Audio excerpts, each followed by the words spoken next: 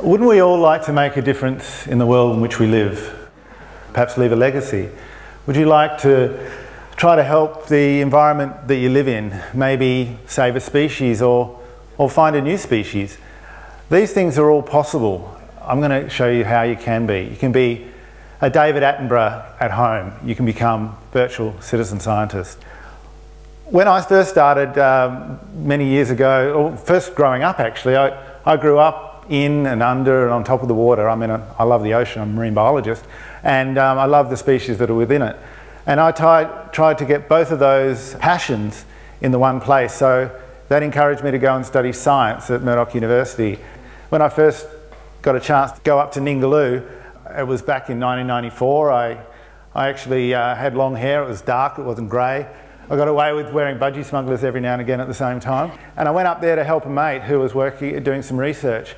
I fell in love with Ningaloo Reef, and I also fell in love with one of its main attractions, and that was the whale shark, which you're seeing up there at the moment. It's almost been 20 years I've been involved with this species to try and help with their ultimate conservation, because I found out that very little was known about whale sharks at the time. These animals were only first discovered in 1828, even though they've been around since the Jurassic time. Indications were that they were a threatened species, and some work needed to be done about them. They come up to Ningaloo Reef every year around March and April for about 3 or 4 months, and they aggregate there. And I'm West Australian. I thought, well, that's what I want to work on. I'm going to go and aggregate to Ningaloo every autumn and work on these guys. But it was a pretty hard job, because how do you study a whale shark? They're quite a cryptic species. They're big and they're beautiful, but they're a shark. They can dive down to the bottom of the ocean, very hard to study. And we thought it was going to be pretty hard. There were some challenges. I was very fortunate. I got to know the people at Ningaloo. The 15 operators that take tourists out every day became my new best friends. And whenever there was a spot to go out swimming with these guys, I jumped on the boat and started researching them. They've got a beautiful pattern of lines and spots on their skin, as you can see on this scenario here. They were actually unique to each individual. They were like a fingerprint. What I started to do was go out on the boats, take photos, try to understand whether the same whale sharks were being seen every day, or if they were coming back each year, or to determine how many whale sharks were actually out there. But I could only be out on one boat one day at a time, and sometimes there might be 5 or 10 whale sharks out on the reef. It's easy to identify one photo, one shark that I'm taking against maybe the 20 photos I took last month, or the 50 I took the month before, but I'm not getting all the sharks that are out there. And I thought, right, let's get hold of citizen scientists. Let's engage those hundreds, maybe thousands of people that are swimming with whale sharks every day.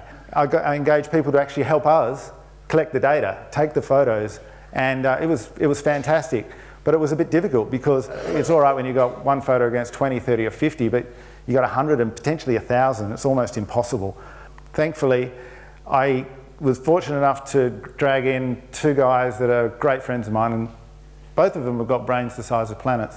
One of them is Jason Holmberg, who's a software engineer, and Zavan Al-Zamanian, who's a NASA astrophysicist and an algorithm guru. We found a way of adapting something that NASA created for mapping stars in the night sky, to map the spots on the skin of the whale shark and compare it against the hundreds and maybe thousands of other photos in a computer program.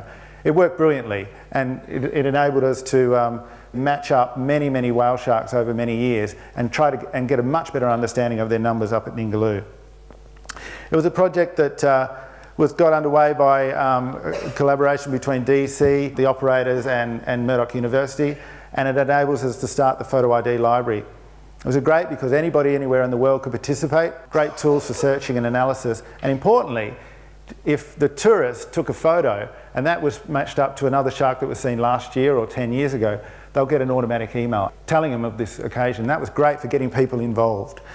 Now, some of these sharks have been seen up there 20, 50, 60 times, and one of the main ones was, still my favourite, is Stumpy. He's got a dodgy tail, as you can see there. That was the first whale shark I swam with in 1995, and it's been seen pretty much every year since I began.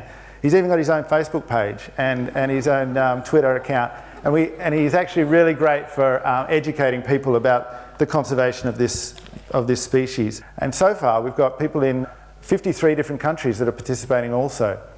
Question is, are we just taking a lot of photos? Are we just getting a lot of beautiful photos, or is it actually having some success? And there are the more than 50 countries that people have participated. But since it's all happened, there's been a lot of success already, and it's not just from our work, but it's from raising awareness about this species around the world. As I said, 20 years ago, nobody knew much about them, and now there's almost a news article every week in the newspaper or online. They're listed under Australian legislation. They've been protected in many countries that used to hunt them, and there's restricted trade under international legislation because of the work of citizen scientists and raising awareness for this species around the world. Unfortunately, they're not out of trouble yet. There's still a lot of hunting going on in countries like China, and they are still getting caught in nets, and there's still some issues going on. But as we raise the awareness, it really is having a big impact on the conservation of this beautiful species. And what I'd like to tell to you guys is throw out a challenge.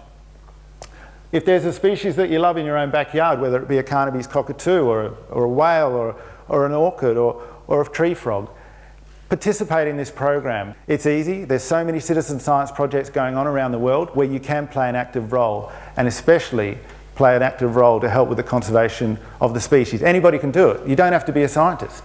We really want to encourage people to participate, and the challenge is, do you want to leave a legacy in this world? Do you want to help with the conservation of species? And I think all of us, given the chance, we would. So good luck, and come and join us.